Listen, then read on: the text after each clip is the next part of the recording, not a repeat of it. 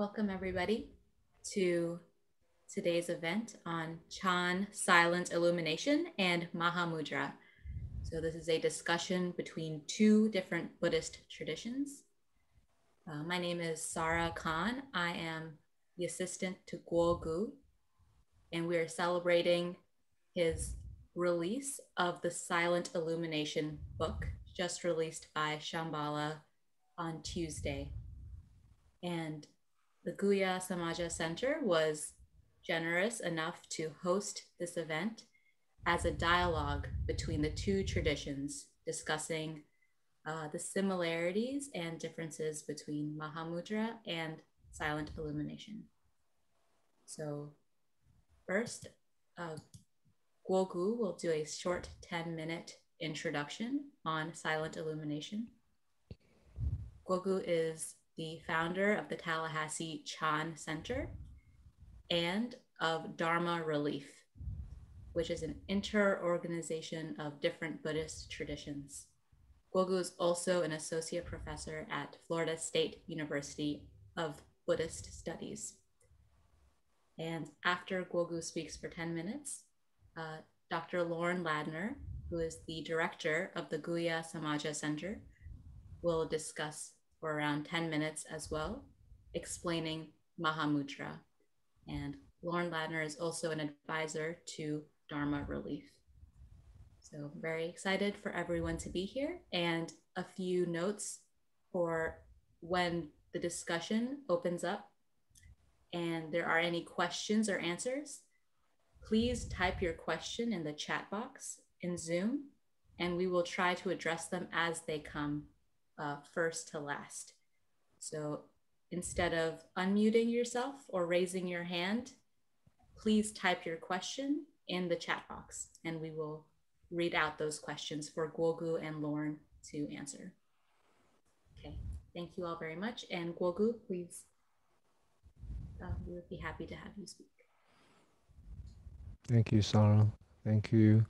I'm grateful for this opportunity for Guhyasamaja Center to host this event, and for Lorne, my friend, to be my conversation partner. Originally, Shambhala set up different book launches to promote the book, and all this is very new to me, and I would rather have a conversation instead of promoting a book. So I asked Lorne if he would be willing to share with me some of the teachings of Mahamudra, which I hear so much about, so much similarities. So we'll see how that goes. But briefly about Silent Illumination, this is a tradition that you could say dates back to the historical Buddha, but articulated in a very Chinese way, highlighting particular qualities of mind. The most important proponent of the Silent Illumination practice was Chan Master Hongzhi of the Southern Song Dynasty, 12th century China. And the way he expressed this practice was really amplifying the essence and function of the awakened mind, and how that relates to kind of daily activities and responses to circumstances. Right? So, yet this practice of silent illumination, when it was introduced to Japan through the lens of Japanese Zen, it became tied specifically to some form of practice. Right? And later in the 18th century, it became kind of enraptured, if you will, through sectarian debates. Right? So this book, really what I wanted to do is to return to Chan Master Hongzhi's teaching, free from kind of sectarian divides or tied to a particular lineage of practice, and just really talk about silent illumination as the embodiment of awakening and how that relates to daily life. My teacher has also published on Silent Illumination, and so my book is really a tribute to him. Gratitude for the teachings that I have received. Also address something that he did not address in his book. So complementing what he has said before. And that is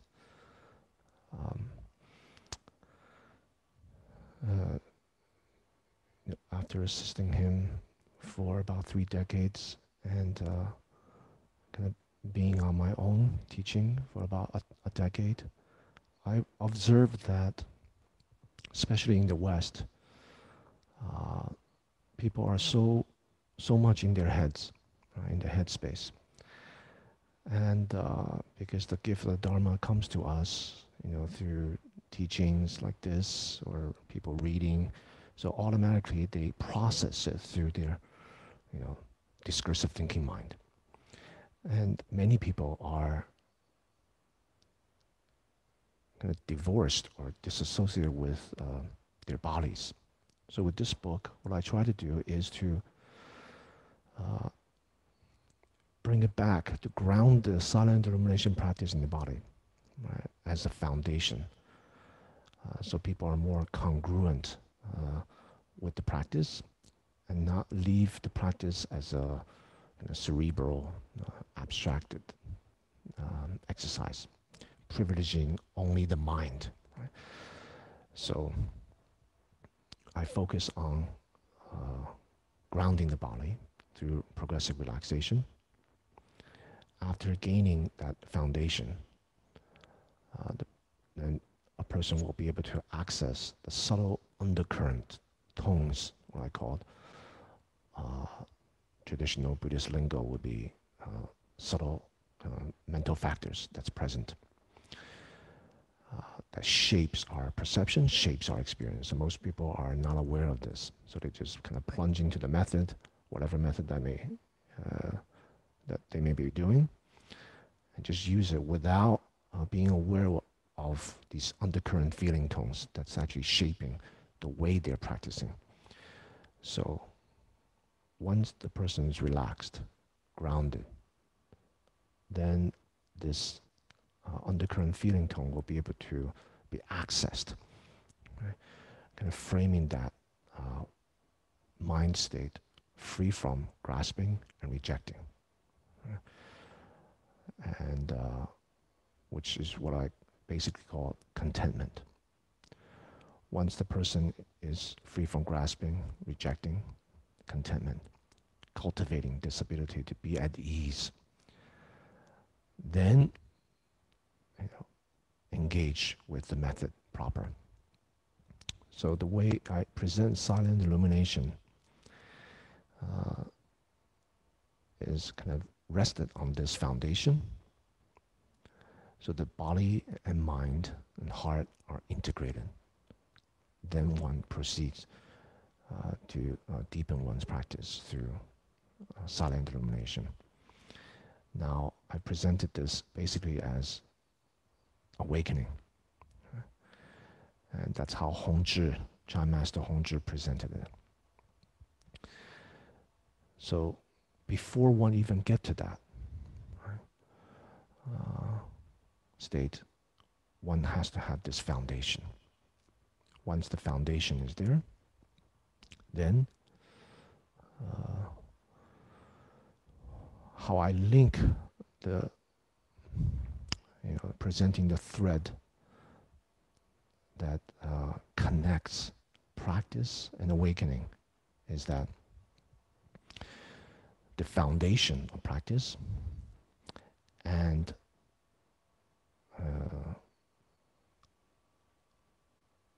one's understanding of it, and the result, the thread that connects these three is what I call embodied experiencing. So this embodiment overcomes the problem of division between body and mind, disassociation. And the experiencing, I try to avoid the traditional Buddhist lingo, if you will, of clarity, of awareness, mindfulness. These terms are so overused that within the tradition, and also becoming so popular in the New Age sphere of kind of pop culture, that the meaning really, the meaning of these terms loses its traction, if you will. So instead of using them, I speak about experiencing. So just as the eye see, the ears hear, our being, the most natural, uncontrived state is kind of moment to moment to moment experiencing. Not so much focus on that which we experience, but the experiencing. And in that experiencing, there's already freshness and clarity. Right? Even when the person engages in wandering thoughts, in meditation, thinking of this and that, even in the midst of the emergence of these thoughts and the sudden vanishment of these thoughts, freshness is there. Okay? So in the practice of silent illumination, first one relaxes, ground the body, and being with the simplicity of sitting. That is, the body is sitting, the mind is sitting. In this moment, rooted to earth. So in that moment, staying with the reality of this moment, which happens to be sitting, and maintain that kind of wakefulness, And in that wakeful, fresh, embodied experiencing, there's already a silent aspect, which is the emptiness, shunyata, that would be the traditional Buddhist lingo, and the illumination, which is the function of prajna. The natural function, quality of mind is wakeful, experiencing, this uncontrived state. So of course we bring to meditation, a lot of people bring to meditation with a lot of baggage and discursive thinking and so on. So in the beginning stages, a person simply learns to do this progressive relaxation. Relax, yet wakeful. Wakeful, yet without discursive thinking. So continually coming back to the body, grounding. Right?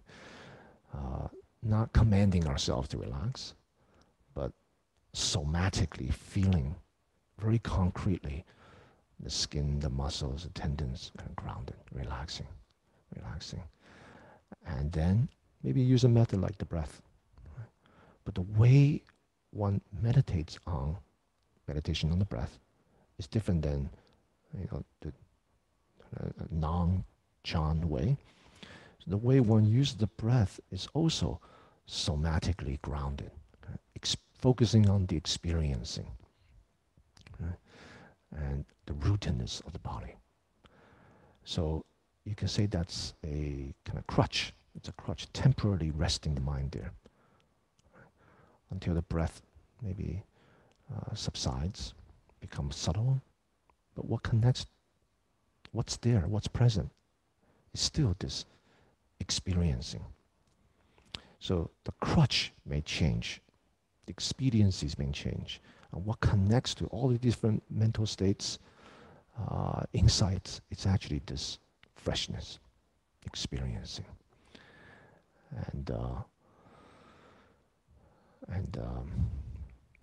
So the person goes from kind of scattered state to a concentrated, from a concentrated to a unified. and this unification, this oneness state, must be shattered. Must be shattered. That's the least trace, the bit of the self-referentiality. Right? And there are kind of methods to do that. So,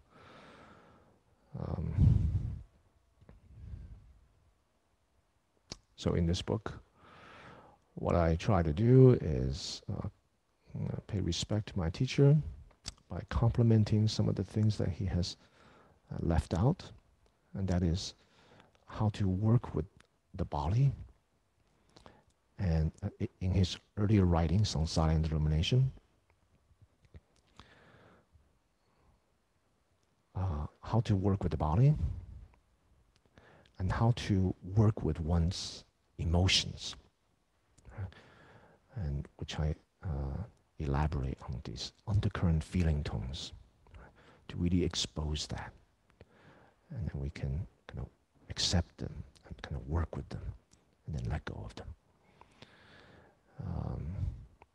So that's the kind of gist of the book. So Silent Illumination as the kind of natural essence and function of mind. And silence will be the shunyata, the emptiness aspect. Yet it's not a stagnant, dead emptiness. Right? It's able to respond to circumstances and people and things in a non-self-referential way. So we call that wisdom. Right? And in our tradition, this wisdom is none other than compassion. Right? So essence being wisdom, function being compassion. Okay. So I'll leave it here. Hopefully we'll have some good conversation. Thank you.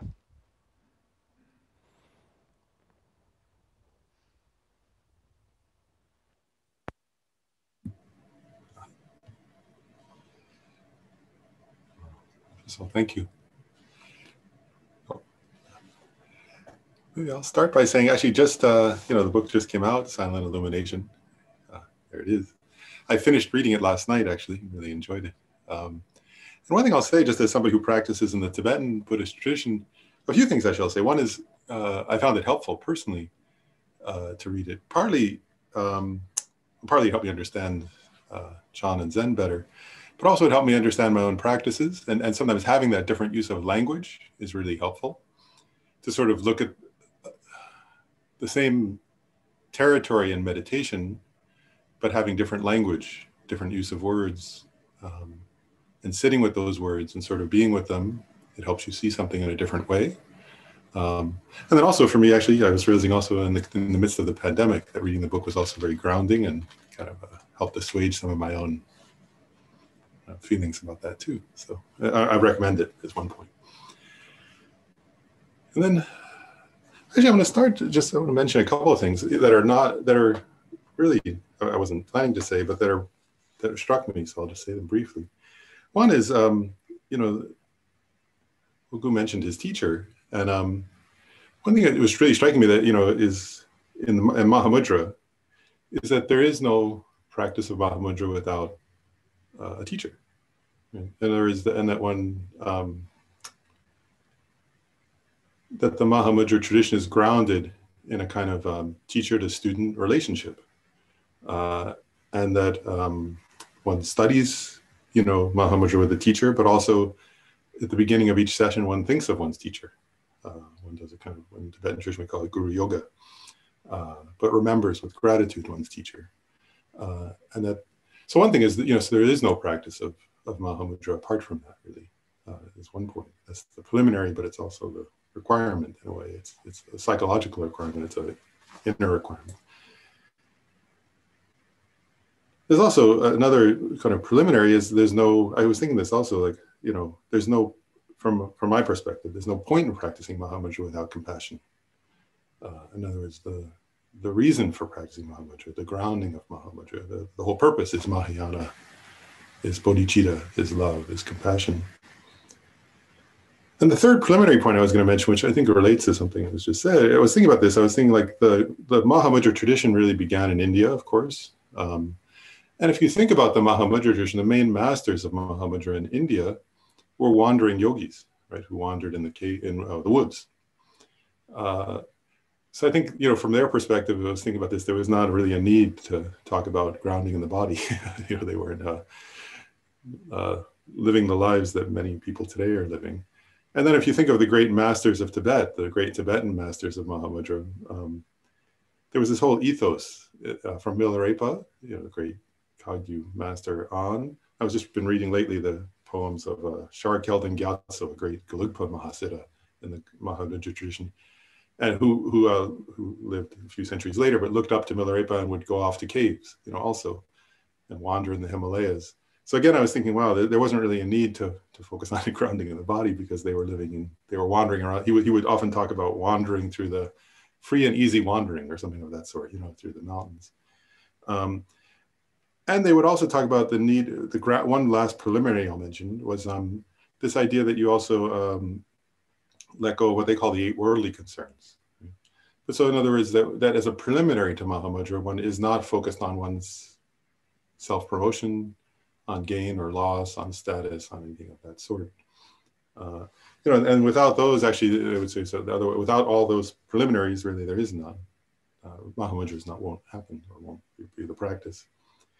And then I thought to actually read a quote from Milarepa, because it really, for me, resonated in some ways with the use of language in Silent Illumination. And I'll just read a brief one, but this is Milarepa singing. Actually, he would sing spontaneous after his awakening.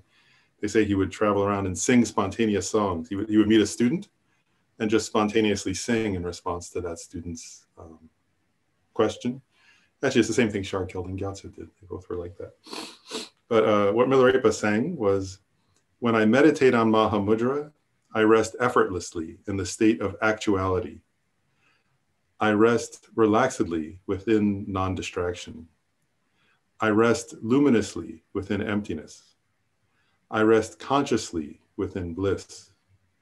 I rest naturally within non-thought.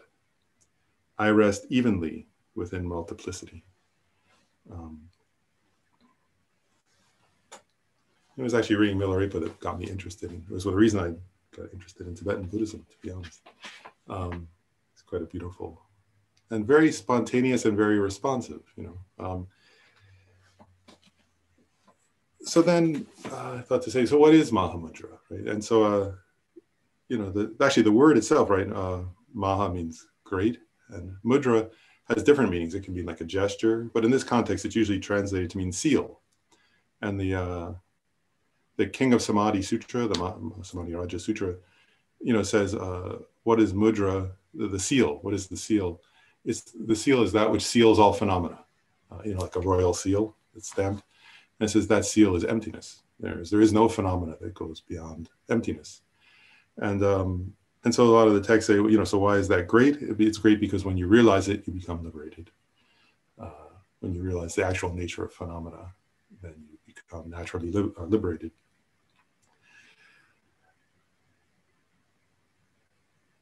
And pausing, there are a lot of things one could say, and I don't want to take up too much time, so maybe I'll just say a couple of brief things. Actually, maybe I'll say this. I'll jump ahead. Yeah, maybe I'll use that. So, you know, the particular lineage of Mahamudra that I studied with my teacher and mainly practiced came from the first Panchen Lama, Losen Chokyi Gyaltsen. And it was they say he kind of had an oral lineage that combined, you know, so maybe I should say that very briefly. In the Tibetan, you know, the various Tibetan traditions, and the Nyingma tradition mainly practices, in this regard, Dzogchen, which I don't know a lot about, so I won't talk about it. But then the Sakya tradition mainly practices Tantric Mahamudra. So their main, Sakya Pandita actually said that he kind of only taught Tantric Mahamudra. That tradition emphasizes Vajrayana. And the Kagyu and Gelugpa traditions also teach Tantric Mahamudra, but also assert a Sutra Mahamudra, a Mahamudra practice that's in accordance with the sutras.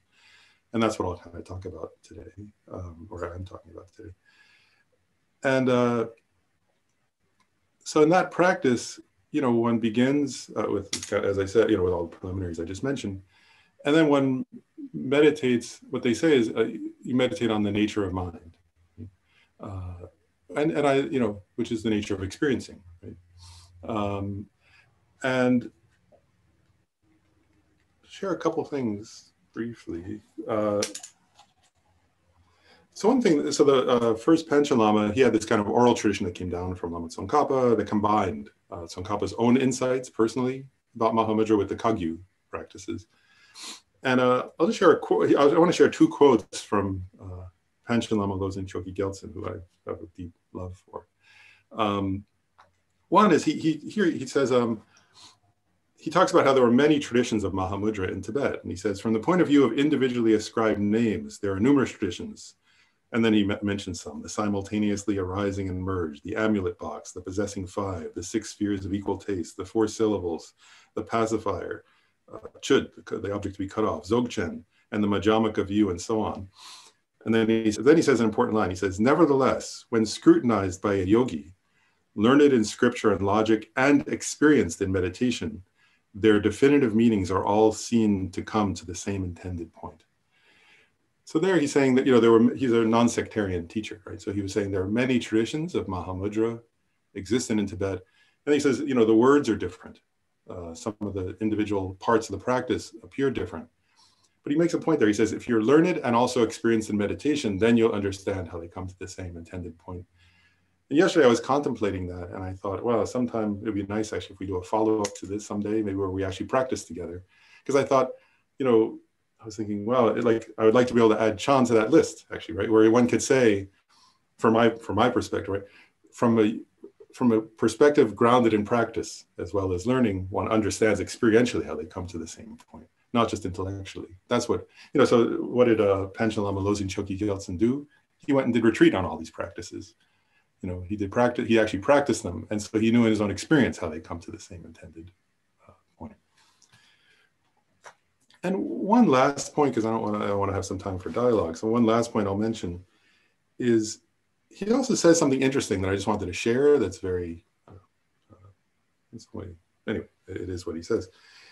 So and it's describing practice. So he says, he talks about resting in the nature of mind and doing so without too much looseness, without too much tightness, and how to sort of be present and experience the nature of mind.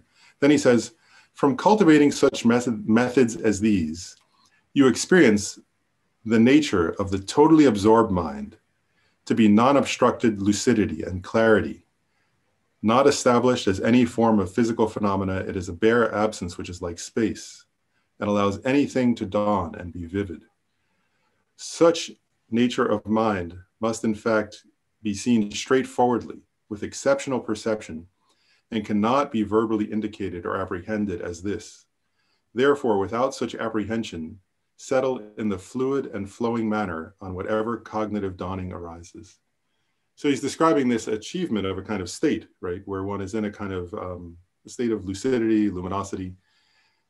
And then he says something intriguing and provocative, I think. He says, great meditators of Tibet are practically of a single opinion in proclaiming that this, what he just described, is the guideline indicating how to forge a state of Buddhahood. Be that as it may, I, Chogi Gyaltsen, say this is a wondrous, skillful means for beginners to accomplish the settling of their mind, and is a way that leads you to recognize merely the conventional nature of mind that conceals something deeper.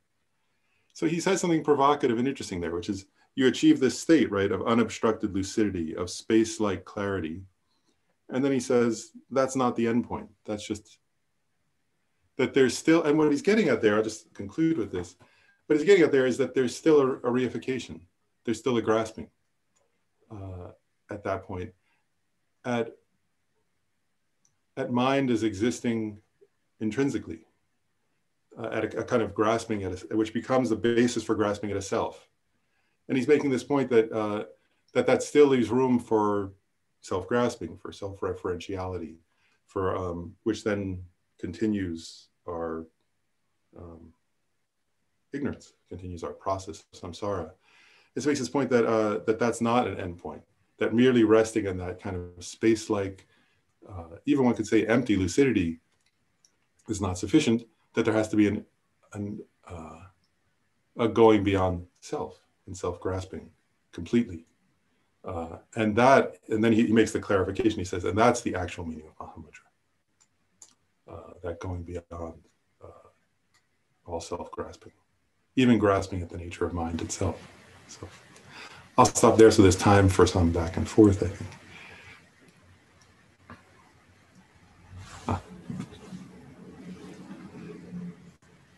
A very interesting point, because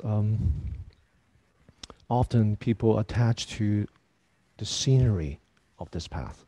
Like if you're going from point A to point B, all kinds of sceneries. And that's analogous to particular ways of meditating. Right? Different methods have different, it takes different routes, and the sceneries are different. So sometimes people take these altered states of consciousness, whatever and however clear they are and luminous they may be. In the Chan tradition, we just call that scenery. So keep going. Right? The practice is ceaseless, endless. And I gave an analogy in the book. Sometimes people get to the state of clarity, and it seems like selfless state, so clear, and sometimes they can even come about suddenly. Right? So it seems like a kind of sudden insight.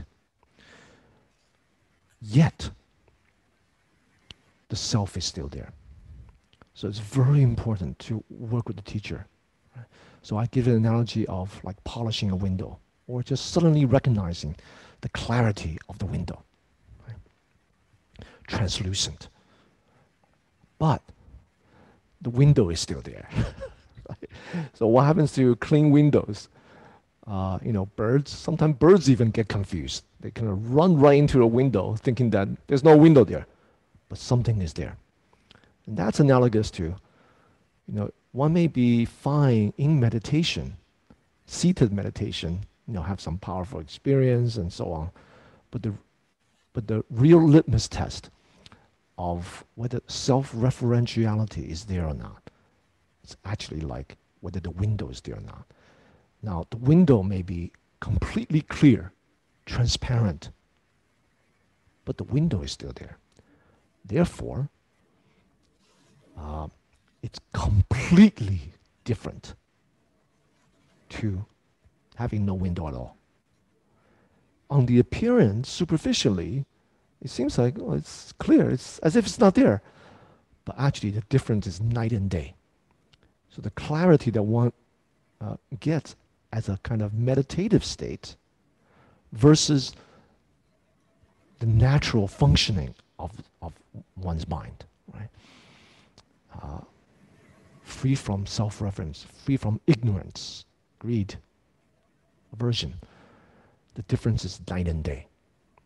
So, in the midst of daily life, daily actions, encountering, criticism, or oppositions or challenges,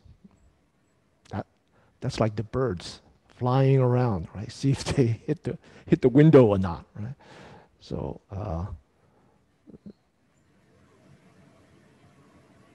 hence the importance of the tradition, the instruction, and as you say, gratitude to one's teacher.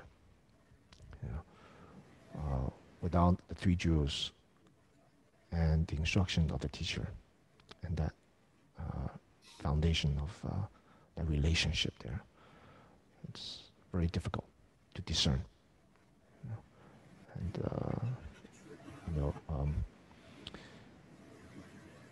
I must say, in the Chan Zen tradition, past, present, probably the future, there's always been mistakes in sanctifying a student's experience. A teacher that's not, that hasn't had genuine experience because of their teacher. So they sanctify states that are like what you describe, Lorne, that and what that text that you were talking to, sharing with us, this premature state. And so that is a problem. So a person actually, when things are going well, it's fine. But when the 8 winds that you described, the 8 winds blows, having, lacking, gaining, losing, fame, defamation, that's like the birds. So obviously, self-referentially, comes out, and the person can break precepts, break precept, which is and harm, students and so on. So that's a problem within the Chan Zen tradition. I'm sure in other Buddhist traditions as well, and non-Buddhist traditions. So the preciousness of a teacher and the clarity of the instructions and one's understanding, matched by experience. Yeah. I like what you said about in the old days, these yogis don't need to ground their bodies, right? And they wander in the Himalayas. But in modern day, people just live so fragmented lives and fragmented minds and disassociative with the bodies and how they actually feel, these undercurrent feeling tones that's occupy such a big portion of the teachings, I feel. I don't know if your experience with that. Yeah, I agree, and I think it's a unique challenge. I was thinking about that recently, like it's a unique challenge of our time in general, and then, I mean, even that we're doing this on Zoom, it's like there's so many, I don't know how that, I'm not sure how that even happens. How we relate to our body when we're constantly engaging with technology, and how we engage in our practice when we're so often engaging in technology. Even retreats now are online, of course, because of the pandemic. And in one way that's wonderful, but another way it makes it quite different. Really is important, isn't it? I mean, so one more comment. I was thinking about what you just said, and I was thinking also that if we're not aware of what our current underlying feeling tone, as you're putting, our mental factors are, if we're not aware of that and working, or at least aware of it, then so there's a question: is it possible to practice Dharma? Yeah. Because there's a practice of Dharma that's apart from knowing your own, being aware of what your own intention is in that moment. Yeah. Well, the thing is, what I find is just start practicing. Just start practicing.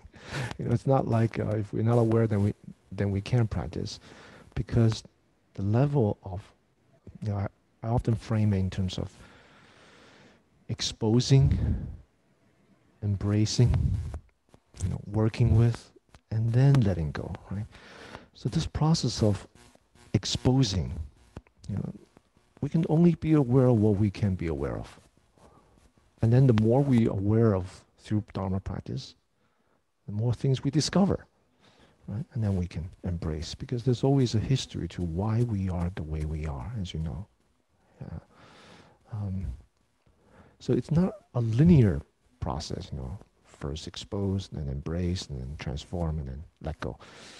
It's not that simple. It's kind of reciprocal, circular. The more we expose, the more we able to kind of work with them. The more we work with them, we discover more things. And so I usually just suggest people just start with the teacher. It doesn't matter what teacher. Start with the teacher, practice meditation, give some instructions, and then through practice, we'll be able to expose certain things within ourselves, and we can observe the teacher, start to build that relationship. congruence of that teacher, the way the person speaks and that teacher's actions, whether they're congruent or not, whether they understand Buddha Dharma. So the most people begin not understanding Buddha Dharma, which is fine. Just begin somewhere. Right? I'm sure that's your experience too. One question I wanted to just raise, one thing I found intriguing in the book was, and I mentioned this the other day to you, is your use at times of Yogacara or Chittamatra, of mind-only perspective to explicate Chan in some ways. I just wonder if you could say a little bit about that for people, because I found it quite interesting. And it was the first time I personally had seen that.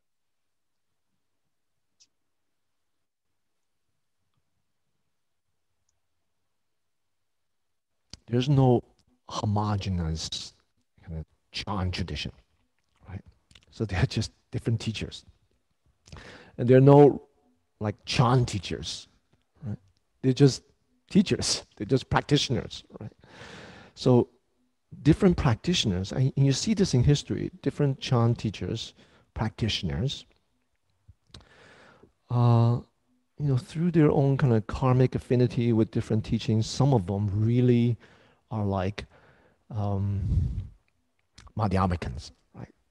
What I call kind of closet Madhyamika teaching, dressed in Chan. And some of them are, clearly Tathagata. So some of the teachings that they espouse seems like it's almost suggesting something, like a reified thing, like Buddha nature, or by the language that they use. Of course, when you read it more carefully and experience, and you will see that Tathagata basically is shunyata, right? And shunyata's functions, luminosity, and so on. So, but the language can be misleading. And some teachers, the way they explain Chan, in the past, these historical great practitioners, really has this flavor of, the constructedness of mind, right? And the experiences. So my teacher, I would say, is one of those closet Madhyamika teachers, right? It's particularly prasangika, as far as I understand it, like no position at all, not try to posit anything, But he came up with all these expedient means, so he was very skillful. Right? And having studied with him so long, I'm kind of like that too. But I find that the Yogacara teachings, mental factors and the epistemological explanation of how we come to know things, are quite useful for the West. People like to know how things work, like mechanically. The first thing when Western science approach Buddhist meditation is, what do? They put wires on people's brains and try to measure like how things are working, right? So in the West, people like to know how things actually work, how the mind unfolds, how does it function. So for that reason, I draw on Yogacara. Just because the way it explicates, to have some kind of reference, all the six mental factors that's unwholesome, 11 wholesome one, 20 subsidiary vexations, mental frictions. So people have some kind of map, right? So they can begin the process of exposing what is actually these undercurrents. Right? So people seem to find it helpful. And then in this book, I don't really focus on mental factors, but I focus on a unique practice called direct contemplation in Chan, which which is a practice usually dealing with sight and sound. Experiencing, again, focus on the embodied experiencing. Experiencing sight and sound without so much clutter, without our ruminations and particularly labels and discriminations, categories that we impute on people and things around us. So I used Yogacar's teachings from the Chinese tradition on valid perception to kind of explain that, to provide some kind of theoretical foundation in that. You know, how we perceive things through our sense faculties, and you know, the first five, and then the sixth one, and what is the kind of yogic valid perception, right? The awakened state, so that people have some kind of framework. They know how things work before they dive into it. You know, so I find that it's useful to explain. And by the way, the reason we focus on sight and sounds, because so much of our vexations actually come from, you know, what we hear other people say to us, or, you know, and then what we see, what's going on. So these two sense faculties are kind of windows that generate all kinds of klesha, you know, vexation. So it's really important to work with these two. So I wouldn't call myself a kind of closet yogacaran, but just I feel that my students need some framework, and this is not a typical, historically, typical kind of Chan master would resort to this. They may say things in general about the constructiveness of mind, but they wouldn't typically go to the mental factors or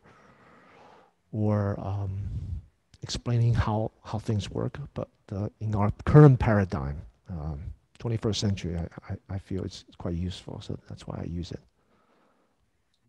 Thank you. Thank you, Guo Gu. And I just want to do a time check that we have about 10 minutes left to this event, just to be mindful of your all's schedule. And one question that has not been addressed yet was by Frank Lusby. He asks, what role does analytical meditation into emptiness play in the Chan tradition? Tsongkhapa makes the point that without extensive analytical analysis into emptiness, one cannot get to the root of ignorance and how the world exists. Yeah, thank you. Thank you for the question. So Chan tradition, as I see it, cannot stand alone as a tradition, and historically has never stood separate from Buddha Dharma. And it was a clerical, monastic tradition. So you're talking about people that study Buddha Dharma, the scriptures, the foundation, theoretical underpinnings of Madhyamika teaching, Yogacara, and so on. And the Chinese tradition of Huayan and Tiantai, which really synthesized the Indian Buddhist great traditions. So you're talking really about practitioners who are very well versed in that. And if you look at the particular key influential Chan teachers, what they did before, then you see that they're commentators or scriptural exegetes of Vinaya, of Diamond Sutra, which is Prajnaparamita, genre of Mahayana text. So that's the background, right? So that's the foundation. and which involves conceptually understanding. So with that foundation, Chan emerged as a self-conscious tradition. Right? Now, granted, analytical meditation really has no place in the Chan tradition. Why? Because the Chan tradition is based on Chinese Mahayana tradition, which the practitioners have done that, have studied that. So if you just look at the part of the Buddhist canon, the East Asian Buddhist canon on the Chan teachings, you can't find that. But you really have to understand that from the historical perspective of the larger East Asian or Chinese Buddhist tradition. Right? So that would be my response. Part of our training, of course, we study the sutras, the treatises, and so on. But how Zen has been introduced to the West took a different route.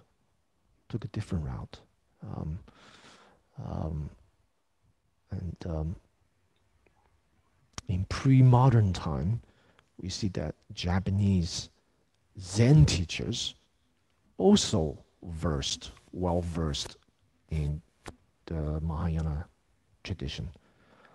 It's just that in the modern time, 20th century, how it kind of came through the West was presented in a particular way that seems like it's divorced from the larger richness of the Buddhist tradition. Right, so, the foundation of understanding emptiness conceptually and understanding the stages of practice is the foundation of Chan.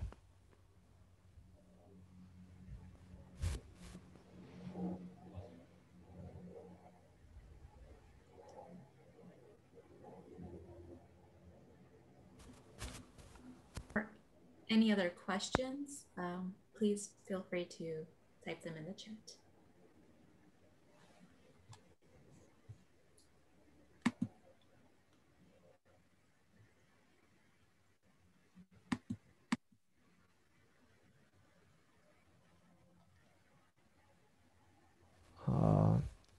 A concrete question about the actual practice of Mahamudra. How does one actually begin? On the basis of gratitude to teachers and understanding the tradition, but how does one actually meditate? Would you please expand on that? Thank you. Sure. Ordinarily, for like a actually, really, if you get into for an actual meditation session, one would usually begin with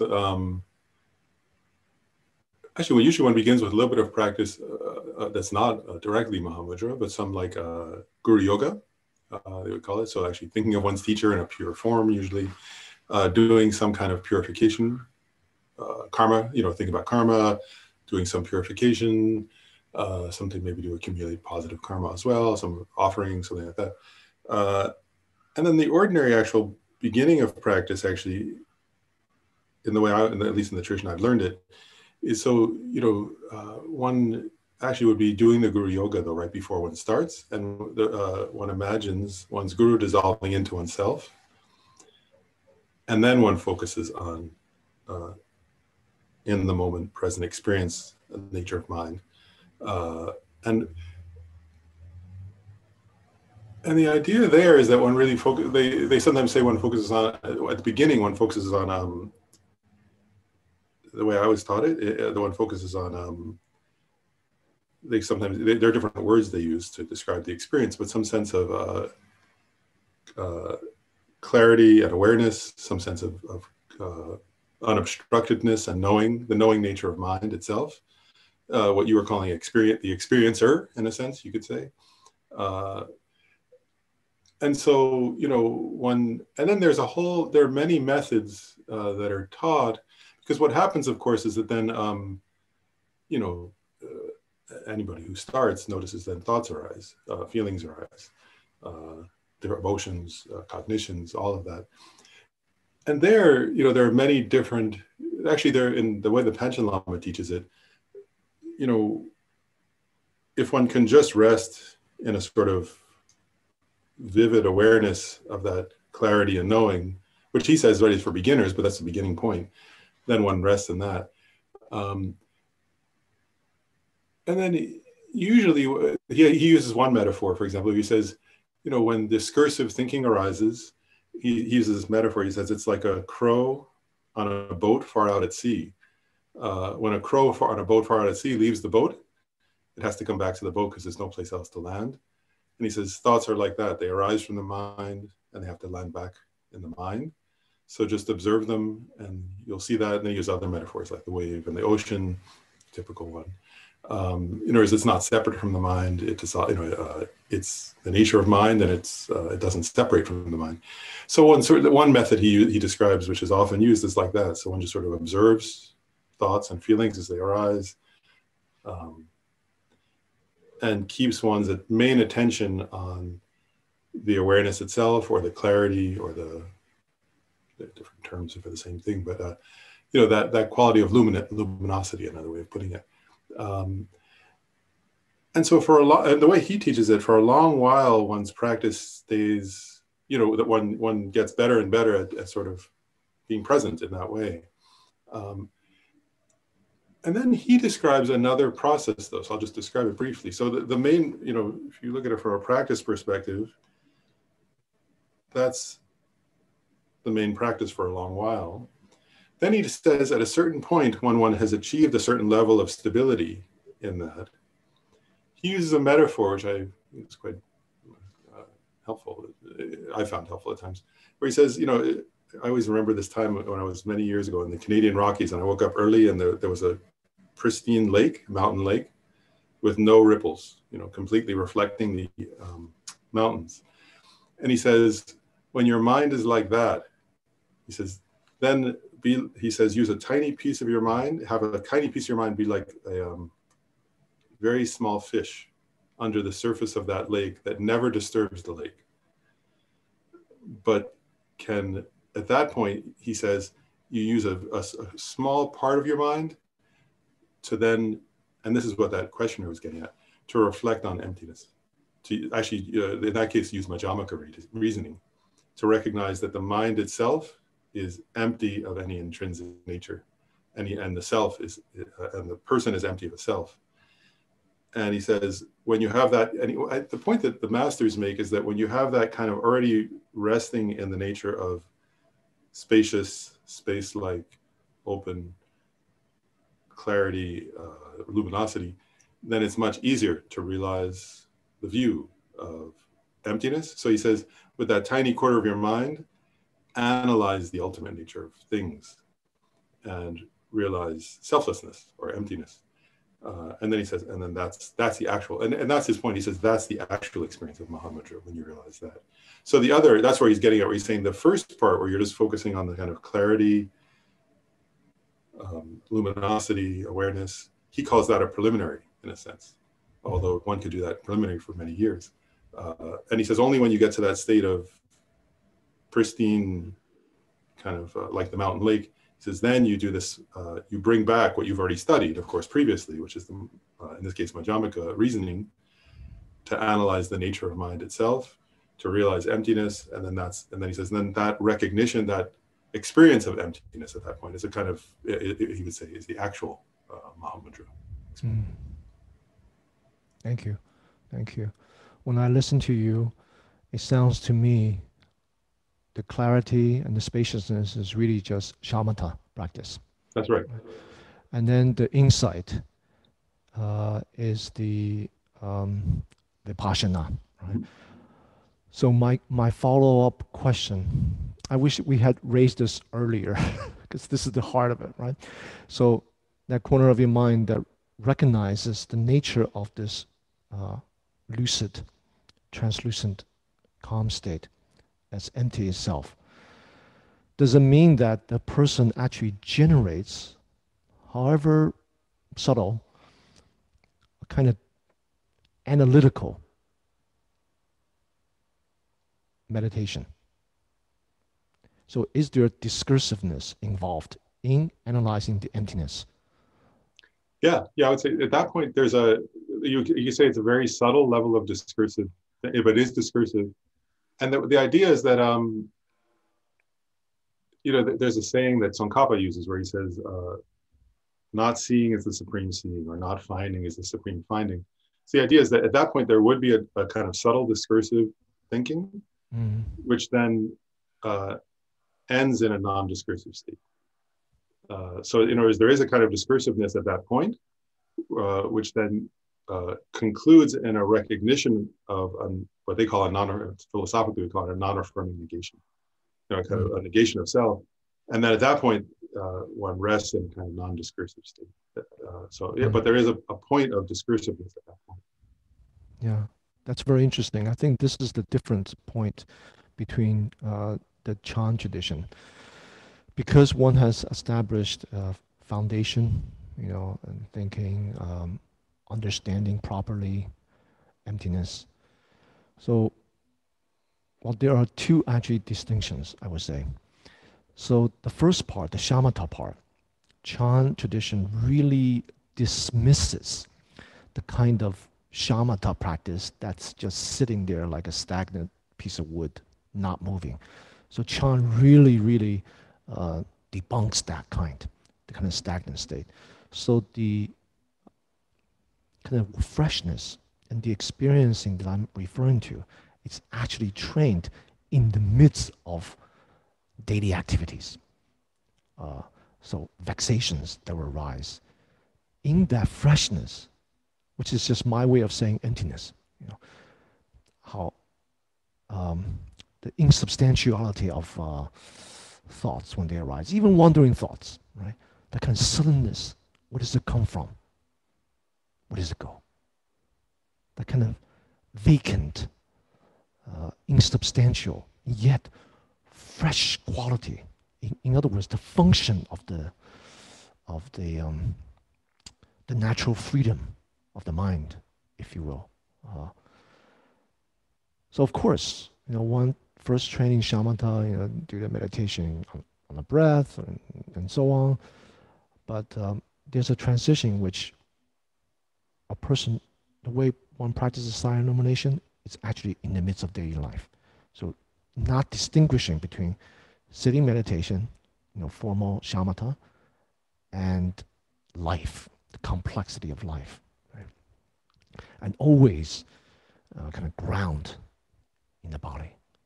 So the practitioner, in the midst of daily life, they learn to integrate, becoming very solid, very grounded, embodied, and learn to recognize when they talk to people, when they engage in different things and different challenges come, to recognize that, I guess, emptiness, that freshness.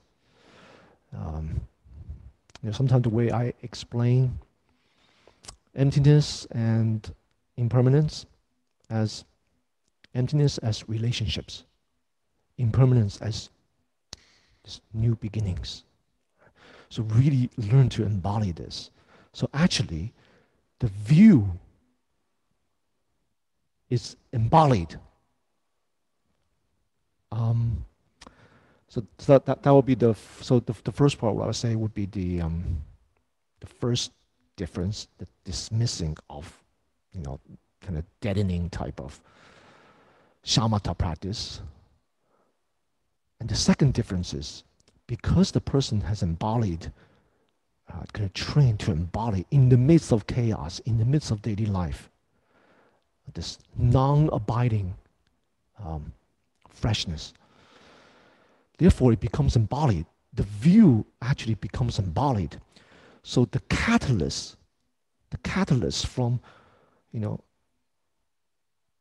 scattered mind, concentrated mind, unified mind, shamatha, right, to no mind, no self-referential mind, the catalyst in the Chan tradition is not discursive or analytical. So the catalyst becomes, and here's the importance of the role of the teacher and the way one has embodied this freshness. So something occurs, either the teacher's action suddenly kind of pressuring the student by, maybe some exaggerated form, slapping him across the face, or, like asking him a very, acute question, or just some gesture, or by the student's own merit, good fortune, good karma, that freshness, one bypasses the discursiveness. Suddenly, through some, just seeing something or hearing something, and that's why that direct contemplation practice is so important, kind of supports the silent illumination. Suddenly, the self drops away. Suddenly, one recognizes like the selflessness. So these two distinctions, I think, is quite interesting. Now, I did read Milarepa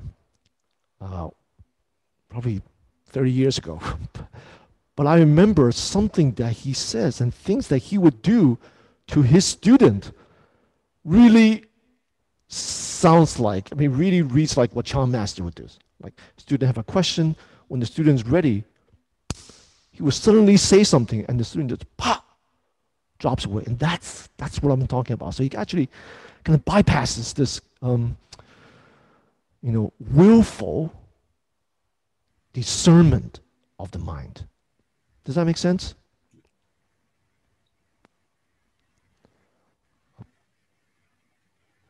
I don't know if we have time for you to respond, but. Well, I'll say it's actually 8 minutes past, and I think this is a pretty natural place to stop. And if there's more interest in a second dialogue, maybe we could arrange something. I'm not sure. And there are a lot of questions, so we'll save them for the future as well, if that happens. And thank you everyone for joining, and thank you for the Shambhala Publications for making this event happen as well. And we hope to see everyone again, and please stay safe, and thank you everyone.